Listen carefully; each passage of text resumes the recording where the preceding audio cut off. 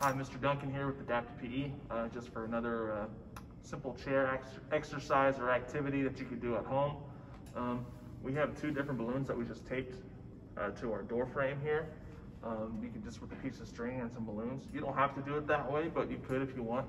Or you could just hold two balloons out and have someone sit there and challenge. All you're gonna do is you can make them go left hand to blue, you can go right hand to blue, you can go both at the same time. You could have them go up and touch, and if you want to make it challenging, I have a paddle right here.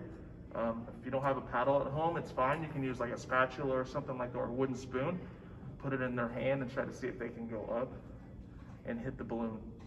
Okay, so just some activities you could do at home in the chair. Thank you.